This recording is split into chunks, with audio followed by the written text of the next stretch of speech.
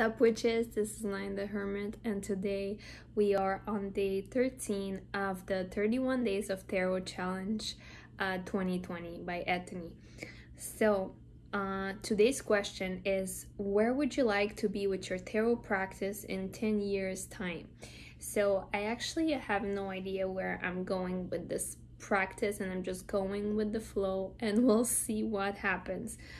I actually am doing this these YouTube videos because I like to share about tarot, and I just like to talk about it. It brings me joy to talk about it, and I think most of you will understand me because you might feel the same way, that sharing about tarot is just fun and you can connect with other people who are into the same weird stuff that not everybody will understand the same weird stuff as you know, because not everybody understands tarot or astrology or all the new age, old age stuff.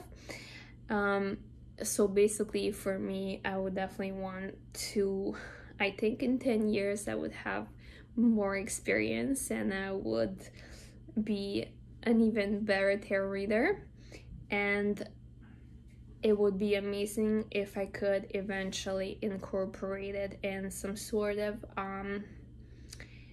work for self-discovery, and sort of like there's some words that I cannot use on the video because they belong to certain professions, and I cannot use them on the video, but let's call it self-discovery and self-healing in a way, not in a medical way.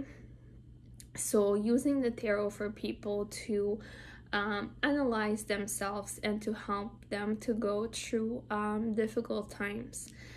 That would be my goal for 20 years, and we'll see what happens. All right.